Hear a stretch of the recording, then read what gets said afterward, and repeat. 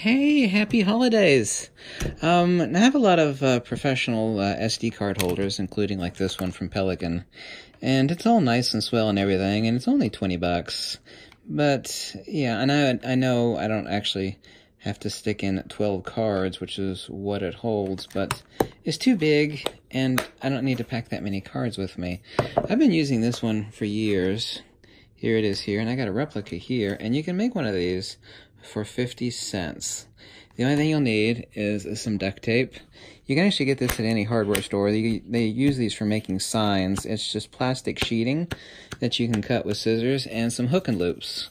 I don't want to use the V word, but you know what hook and loops are, right? Hook and loops.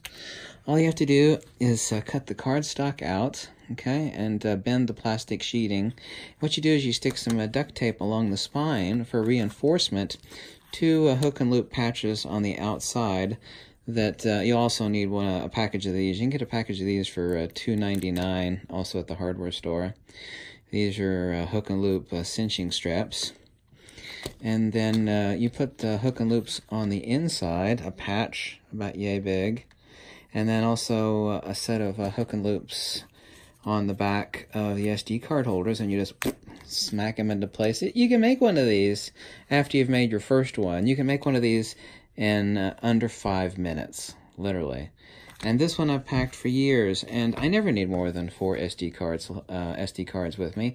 And once you actually cinch them with the strap, it actually brings them tight. There's no chance of the cards coming out. They never have in years on this one. You can see I've been packing this sucker. I've even had to reapply some duct tape to it. No, you actually don't need, someone's going to ask me, you don't actually need knuckle dusters to make these. You know, you take those out when you're doing street photography. Just kidding. Just kidding. These are nice ones too. Old vintage solid brass knuckle dusters. Nothing says love like knuckle dusters. So that's it. Tips and tricks. Like I said, even though I have like 4 or 5 of these, and even one that's all metal, it's even more expensive. It's too bulky. You don't need that many cards. I love these best of all, and it's my own creation. Like I said, you can make them for 50 cents a piece, okay? 50 cents. And you can buy a roll of hook and loops at your hardware store for like $3. $3 for a package of these. You know, 30 cents or whatever for, it's actually much larger than this originally, this plastic sheeting, and you've already got duct tape. That's all it takes. This works best. Fits in my pocket. I don't need more than 4 cards, damn it. It's perfect. It's exactly what I want. And if it's something that I want and I can't buy it, then you're damn tootin' that I'm going to make it. Happy holiday. I had this upside down. Happy holidays.